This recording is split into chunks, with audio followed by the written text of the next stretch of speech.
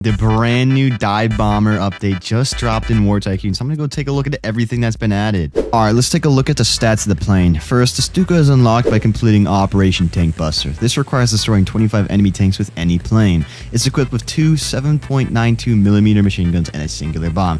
Now, this isn't any ordinary bomb that the F-35 or A-10 has. This one packs a much larger punch, dealing massive damage.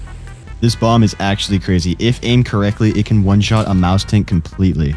However, if you miss, the bomb reloads every 35 seconds. This plane is also equipped with the iconic siren sound that plays whenever you fly downwards.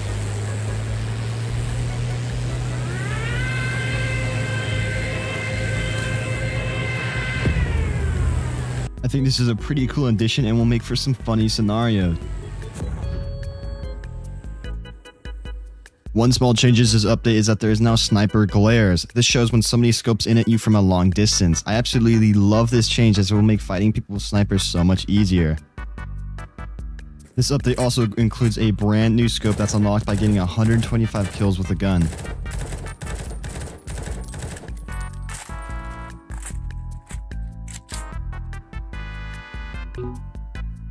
Last thing in this update is the addition of the HK416 rifle, this replacing the previous M27 IAR.